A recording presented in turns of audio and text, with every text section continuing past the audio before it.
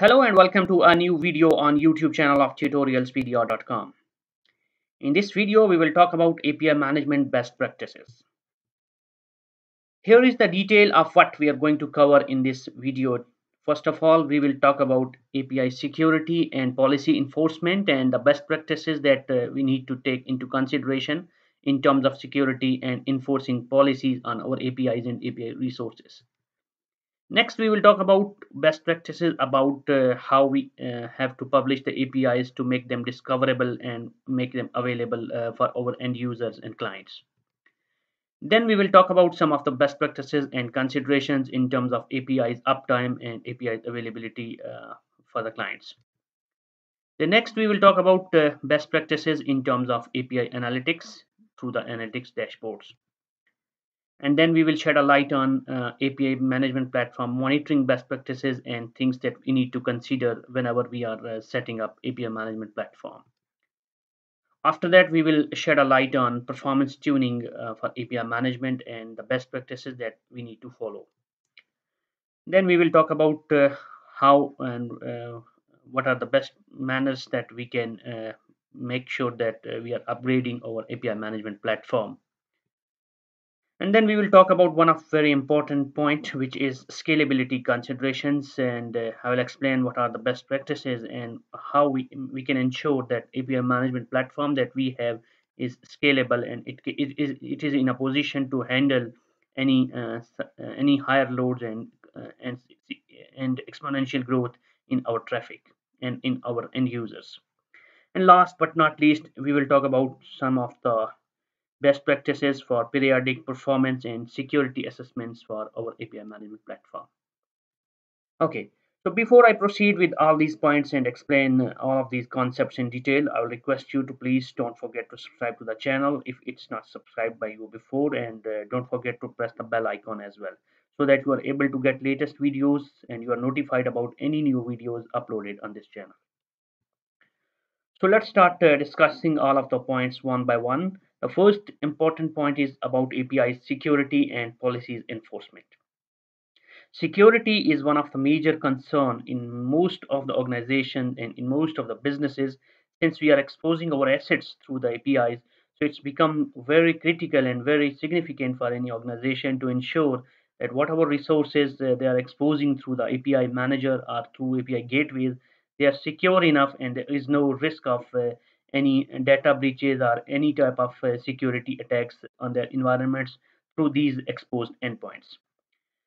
So when we talk about the security and in terms of API management best practices, the first important point is that whatever API resources and API operations we are exposing through API manager, we should have API level or resource or operation level authorization and access control policies implemented.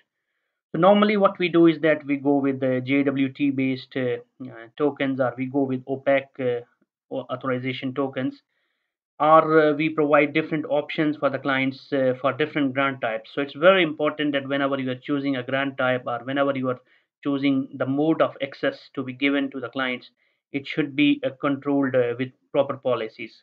For example, you should make sure that you don't share any JWT tokens, or you don't provide any option for the token which are never expiring. There should be a specific expiry for your token.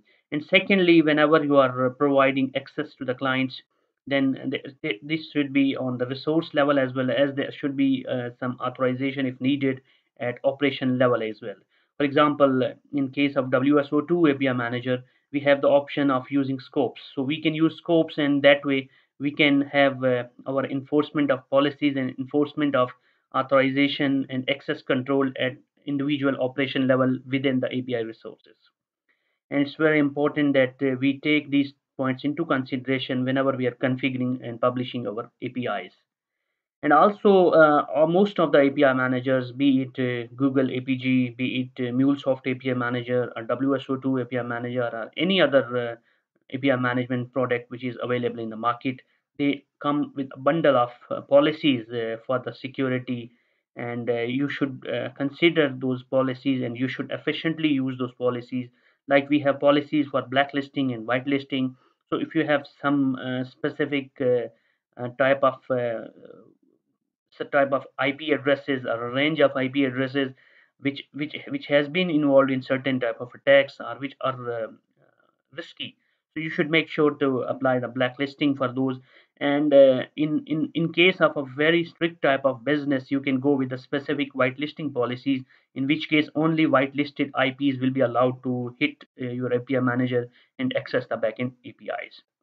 And another very important point is that you should have payload validation policies to avoid any attacks and to make sure that any of the vulnerable or any of that type of risk associated payload doesn't reach to the backends. Because the purpose of API management layer is to make sure that all these things are handled at API manager level and a gateway level, and any of these type of security risks don't reach to the backend. So if you have the payload validation policies implemented, so you can validate and make sure that the payload XML or JSON or whatever type of data that you're receiving is in a valid format against some of the predefined XSDs or some of the predefined formats that you have. And in that way, any of the data which is security risk will never reach to the backend, and it will be discarded and dropped at the API management API gateway level. The next important point that you should consider whenever you are implementing and whenever you are setting up your IBM management platform is that you should also consider quality of service policies. For example, you should have throttling and rate limiting, and even if monetization is enabled for your IBM management platform and users are being charged, even in that case, you want to make sure that your backends are not overloaded and you don't get unnecessary spikes or you don't get any type of denial of service attacks or those type of situations where the traffic trends are abnormal. So to avoid that or to control that, you should have throttling and rate limiting policies. You can have SLA based rate limiting policies as well, which are agreed between you and your clients. So in this way, you will make sure that the traffic that is coming to your API management gateway and reaching to the backend is valid traffic only, and there is no such risk of having denial of service attacks or sudden spikes in your traffic. And then you should enforce quotas as well. Most of the API management platforms do provide you options to define quotas, so you can have different type of custom defined quotas, and accordingly whenever your clients are going to subscribe to your APIs, they will select what kind of quota they want for any particular API or any particular resource, and accordingly their request to the APIs will be entertained. All these points that we discussed in terms of security and security policies are at the API management level, but you should also consider transport level security using SSL. It's very important because all the data that is coming from the user to your gateway is coming through the public internet, and it's vulnerable, and it's a security risk, and there can be a man in the middle attack, or there can be any such hacker who is going to steal the data that is passing through the internet. So SSL should be enforced. And also in the cases of B2B where you have business to business integration, and if in case you have a business scenario where your APIs are going to be consumed or utilized by a specific set of users, a specific set of clients, which are the business clients and not the direct, and not the cases of B2C. So in those cases, you can even enforce two-way SSL or mutual SSL, and in that case, you will be making sure that the certificates are managed and certificates are checked at both server and the client level, and all the communication that is happening is further foolproofed.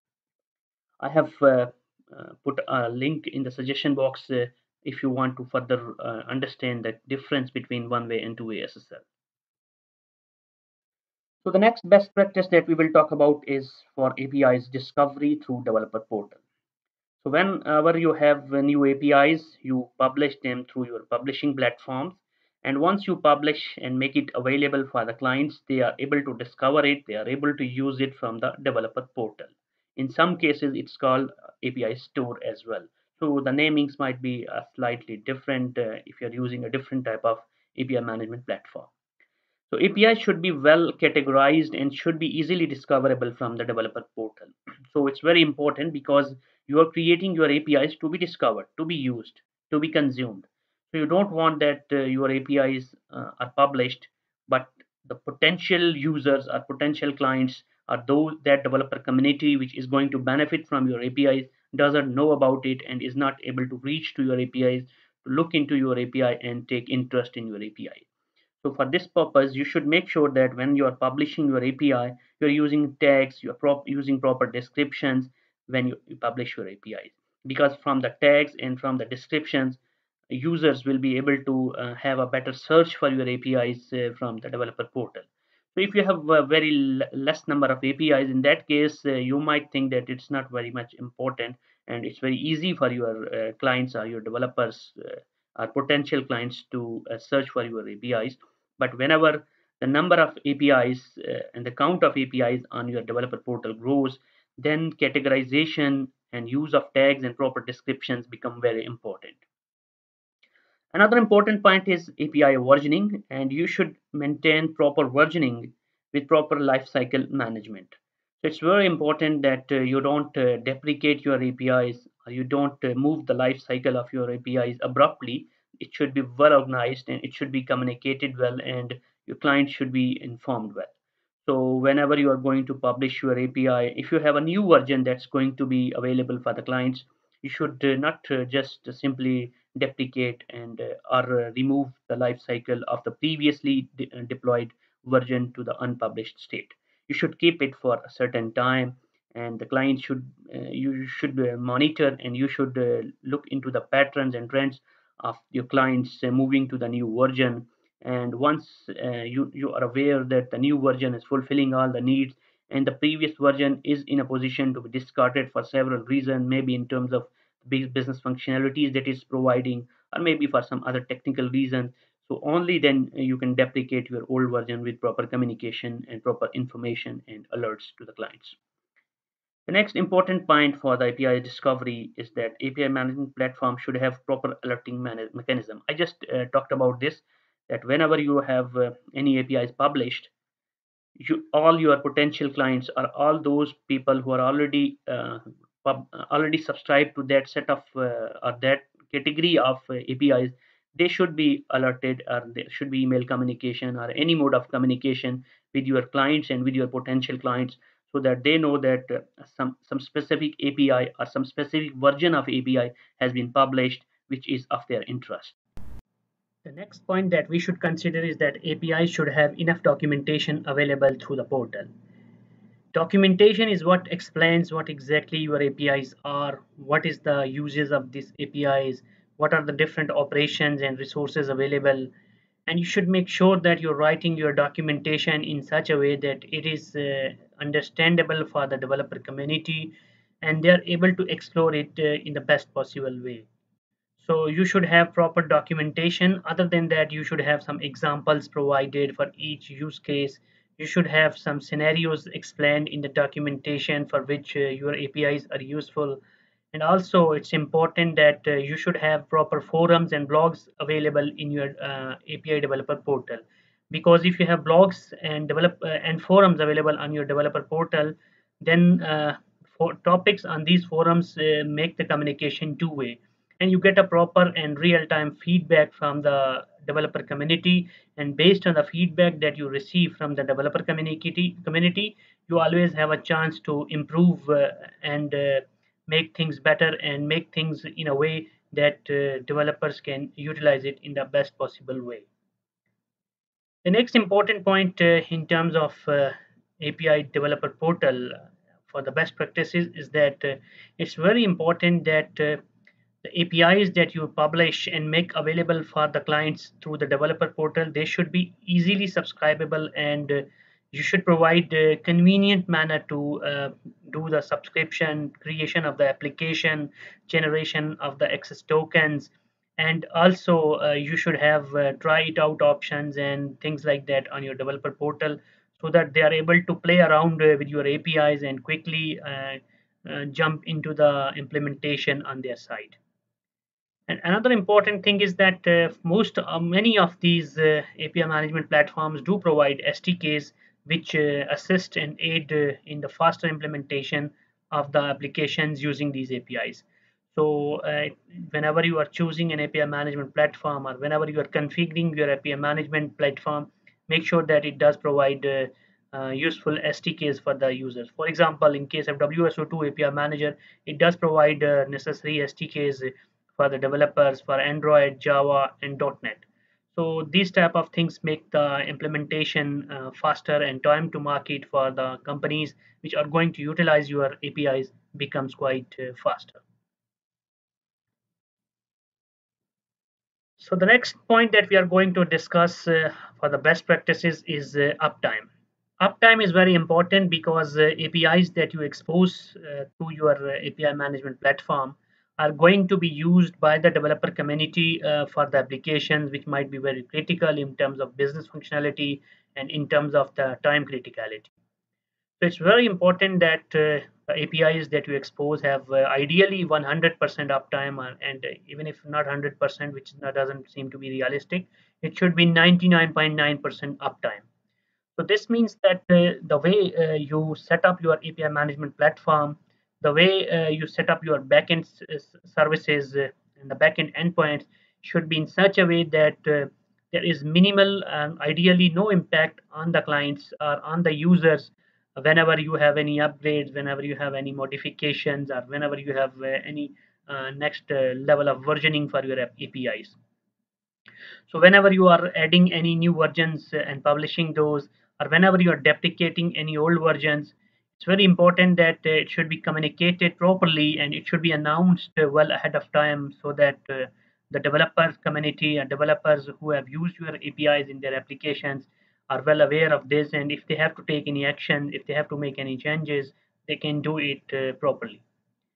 Secondly, since the APIs that you are exposing through the API gateway and through API management platform are critical in nature, so you should make sure that you are opting for a clustered based distributed architecture, and the way you are exposing your APIs and the gateway as well as the backend systems that you are using for your APIs, they should be deployed, and the topology that should be used for their deployment is should be fault tolerant and highly available. So in this way, let's suppose that you are going to make any upgradation or any changes for your backend or for your API gateway. It should be transparent for the users, and if it's clustered and if you have multiple servers fulfilling the needs of your clients, then you can have an approach where you are not going to bring all of those gateways or all of the backends down at the same time, and you will make it in such a way that even you if you have outages or you have any type of issues coming in, you are able to fulfill the client's requirement to the other set of servers in your cluster. And if you have a clustered distributed approach for your API gateways and for your backends, then you should go for the network load balancer to balance the traffic that is coming to your API gateway. So using the load balancer, you can use different type of algorithms for distribution of traffic, like you can use weighted round robin, or you can use any other algorithm as per your requirement. And in that way, you not only you making sure that you are able to fulfill the client request, but also you ensure that the traffic that is coming to your network, the traffic that is passing through the API management platform, is getting distributed in a proper, efficient, even manner for your backend systems. And it's also important that in case of worst case scenarios where you have something wrong on your gateways, or if you have some problems on the backend services, the error codes and error messages that you are returning to the client, those should be understandable, and those should be already agreed and should be available in the documentation. There should not be any sudden surprise for your API users or API developer community whenever they see some type of error messages, which are actually the technical jargons and the actual stack traces of your errors. Rather, you should have proper, well formed, and understandable and well agreed error codes and error messages being passed to the clients. All right, so the next important point that we are going to look into is API analytics. And it's very important that the analytics dashboards and analytics platform that is provided by these API management offerings is being utilized in an efficient manner, because analytics are going to help you not only to understand the usage pattern but also for any possible flaws or any possible rooms for improvement for the APIs that you are exposing to the clients. So many of these API management platforms provide you a rich set of dashboards that you can utilize, like dashboards to show the usage analytics or usage statistics for different APIs, for different applications, for different clients, and also they provide you dashboards for any faulty invocations. They provide you geographical analysis and analytics in terms of the usage patterns of your APIs from different parts of the world. And there are many other set of dashboards that are provided by different API management vendors. And on top of that, many of them do provide you options to customize this dashboard and make your custom dashboards as per your own use cases. So you should utilize the power of analytics for the API management platform, so that you get a clear picture of what exactly happening for the API ecosystem that you have. What are the clients looking into your APIs? Which APIs are performing well? Which APIs need improvement? And any other aspects that are important for your business. You can always drill down, and you can also take any necessary actions, be it corrective actions or preemptive actions, based on the analysis reports that you are generating from the analytics.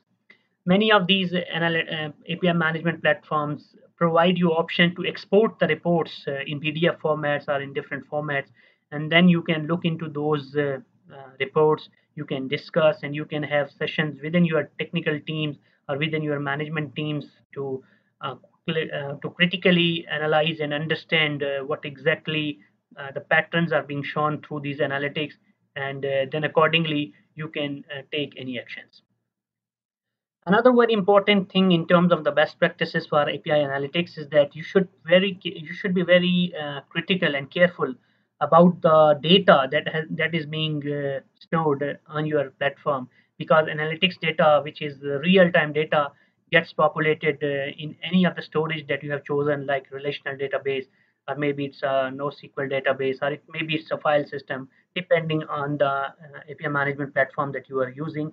But whatever is the storage you are using, this is very important that you have a proper policy for archiving and purging of the data, because if you don't take proper actions in terms of archiving and purging of your analytics data, then there is a performance implication, and you might experience degradation in your analytics dashboards performance.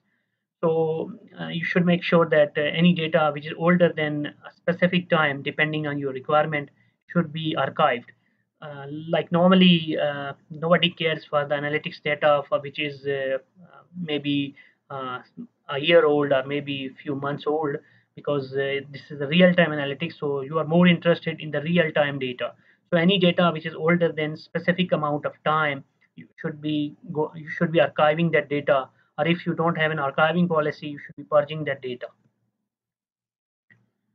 The next point that we are going to discuss is API management platform monitoring.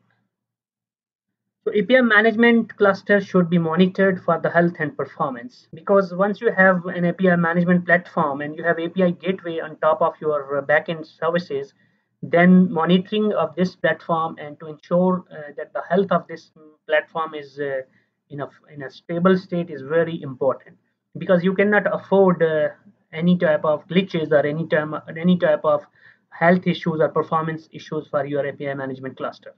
So you should always have a proper monitoring for your APIs, so that if there is anything wrong or if there is any performance issues, or there are any problems in terms of the hardware, in terms of software, or in terms of any technical issues for the API management cluster, not only for the gateway but also for your traffic managers, for your key managers, and for your analytics, for your monetization platform.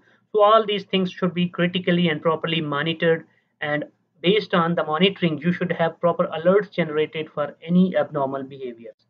So any issues that are coming in for your gateways or for other components in your API management platform, those should be communicated to the respective teams for the necessary actions in real time. And if you see any abnormal user activities, those also should be communicated, and there should be a type of monitoring on your API management platform which takes care of these things, so that you don't fall into any problems in terms of the denial of service attacks or any type of vulnerability for your analytics platform or for your overall monitoring, overall API management platform. And also any resource utilization alerts should also be generated, like if you observe or if you experience CPU or memory or hardware resources overutilization or anything which is abnormal and crosses the thresholds that you have defined, there should be alerts to the respective teams to take the actions. The next best practice that we are going to talk about is about API management performance tuning. This is very important that API management platform or the layer of API management once added on top of the backend services, it should not cause any latency or throughput degradation. Rather, it should help you and assist you in improving the performance. So this new layer should not be added burden. Rather, it should be an added advantage for your overall API ecosystem. So there are a few steps which you can generally perform in order to improve the performance, other than the vendor specific improvements, because any API management platform that you have in your environment will have its own best practices or its own performance tuning.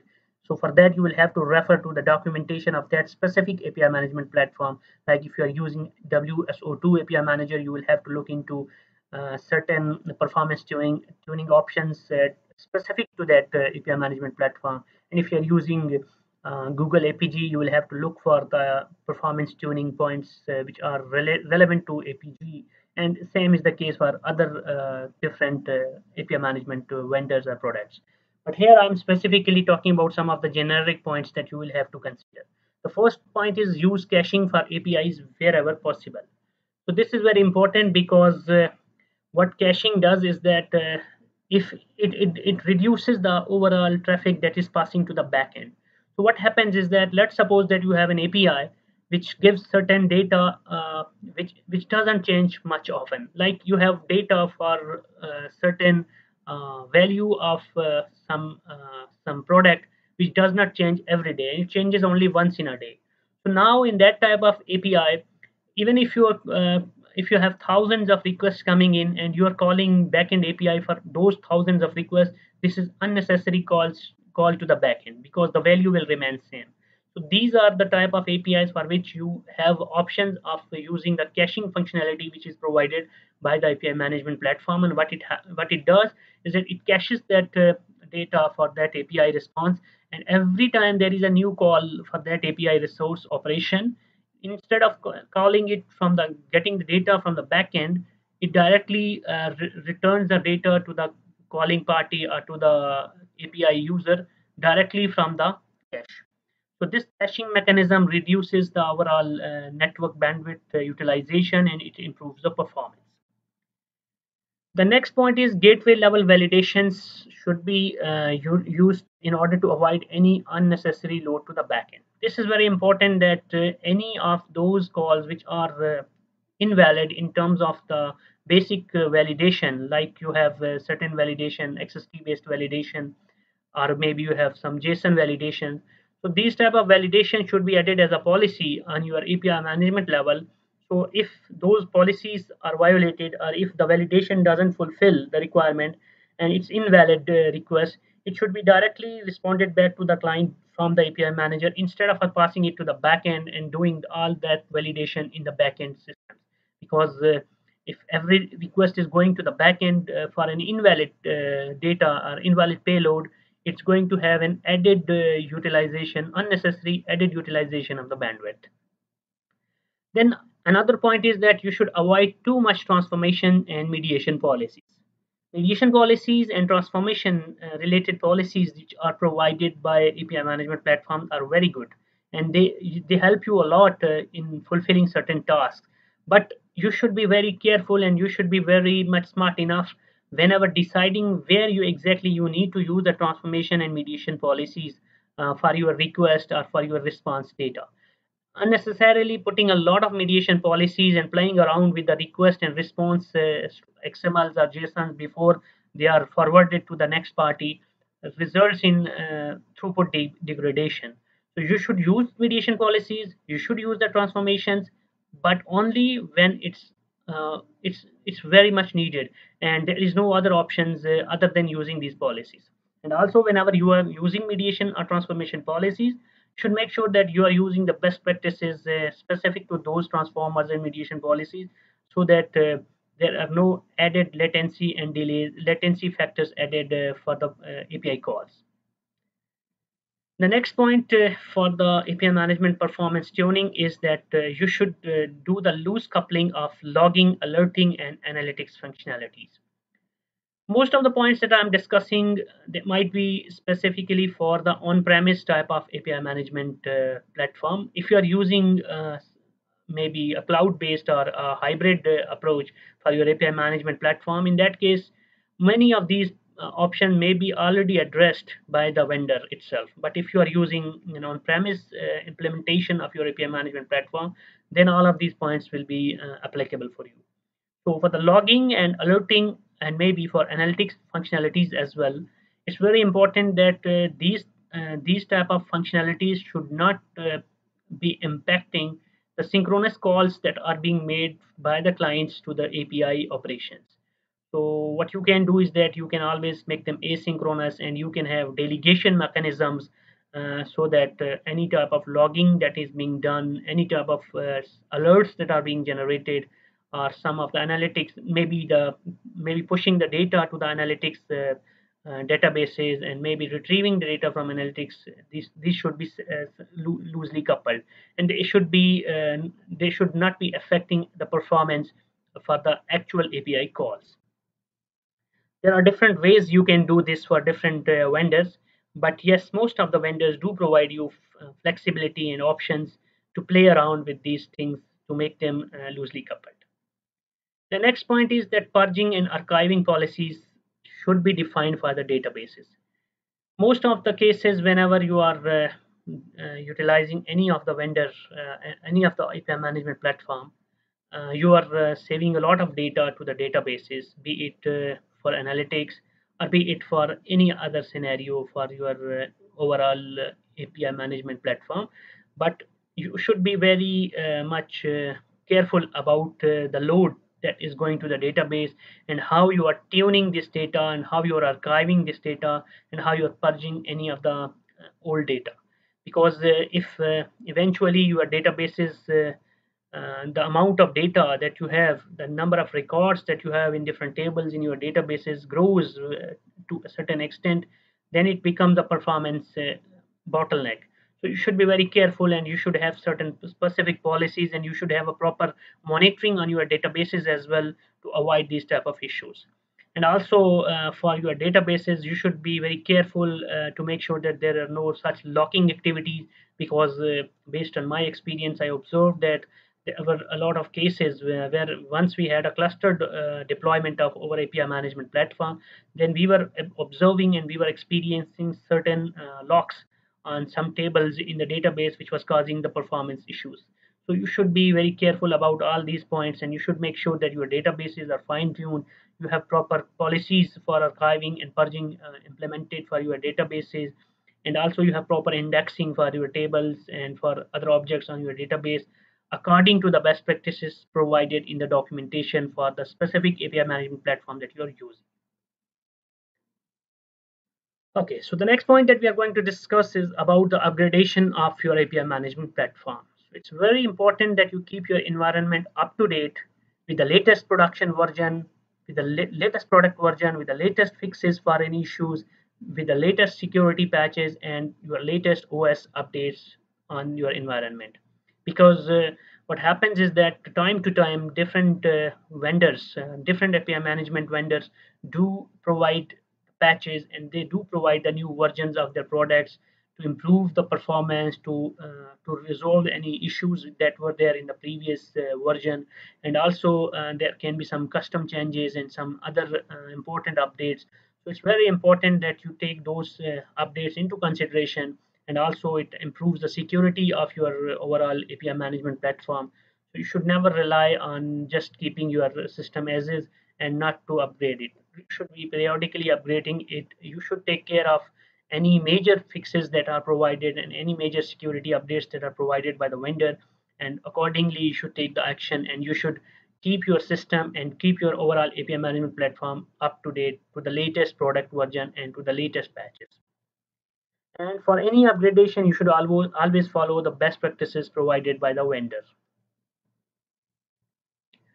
The next important point is scalability considerations. Scalability is very important because you never know that the API management environment that you have, if it's capable of handling the requests that are coming into your API management platform and to API gateway as of now, will it be capable to handle if this total number of API hits and the total number of clients or total number of API subscribers that you have grow to a certain extent. So you should have an API management platform which has ability to have horizontal and vertical scale. So you should have these things in mind whenever you are deciding for a particular API management platform. You should discuss it with their technical support team. You should read from their documentation at how you are going to scale it, what is the impact on overall API management platform once you are going to do any type of scaling, how you can add additional gateways, how you can handle additional analytics data by adding maybe another component for the analytics, how you are going to increase your traffic manager's capabilities and your key manager capabilities to fulfill the requirements that you have and fulfill the requirements that you might have in the future. And it's not only about the API gateway and API management components, but also your backend services should be fine tuned and with preference to fine-grained microservices instead of heavy monolithic services. Because if you have your backend services implemented in such a way that they are monolithic in nature, and for any change or for any scaling that you are going to do is going to impact many functionalities altogether, then it will become difficult for you to do the take the decisions for the future scalings and improvements. So you should go for an approach where you are creating multiple microservices which are fine grained, and in that way if you have to scale them up, if you have to scale them down, it will be very convenient for you not on at the API gateway level but also at the backend level. Okay, so the next point that we are going to talk about is periodic performance and security assessment. So it's very important that you keep an eye on the performance of your overall API management platform. So you should identify any bottlenecks. You should identify if there are any problem areas. How you can identify, you will have monitoring implemented. We have talked about the monitoring already, and you will have analytics as well available. So from the analytics dashboards, you can observe the usage and the statistics of all your APIs and how they are performing. Plus, with the monitoring, you can identify what kind of problems and what kind of issues your environment is facing. And then you can apply any necessary fixes, like if you have to add any new resources in terms of CPU resources, hardware resources, memory resources, or maybe some improvements on the network side. You can take all these type of actions based on the security and performance assessments which you have to do periodically. Then you will have to coordinate with your vendor and the support subscription that you have with the vendor, because product owner knows best about the product and they know about the nitty gritties and the internal technicalities of the product better than you. So like if you have Google APG, or if you have MuleSoft API manager, you have WSO2 API manager, whichever API management platform that you're using, to get the best advice you will have to coordinate and you will have to contact with them, with their support team, to if you are facing any performance issues, or if you have to perform any type of security and performance assessments. Then it's also important that whenever you are making any changes, like you are making changes for the scalability by adding new resources or adding new gateways or adding new components for the API management platform, or if you are making any other changes for your APIs or for your API management system, then you will have to do the performance testing again to make sure that any action that you are performing, they are improving the performance instead of degrading the performance. And security is very important, so you should have periodic vulnerability assessment tests as well, where you should do the different type of testing like cross scripting and other type of security vulnerabilities should be checked and addressed. And if there are any problems that you observe in terms of security, those should be then you should have a coordination with the support team, and you should take the necessary actions. So that's it from this video. And just at the last, I would like to make a point that APIs are your face value for your business, and so you have to manage them well as you do for your face. So I hope that the information that I communicated to you through this tutorial or through this video is helpful for you. If you have any question or if you have any other points that you would like to raise, feel free to write in the comment section. I will try to make sure that I respond to your questions. And again, don't forget to subscribe to the channel and press the bell icon. Thank you.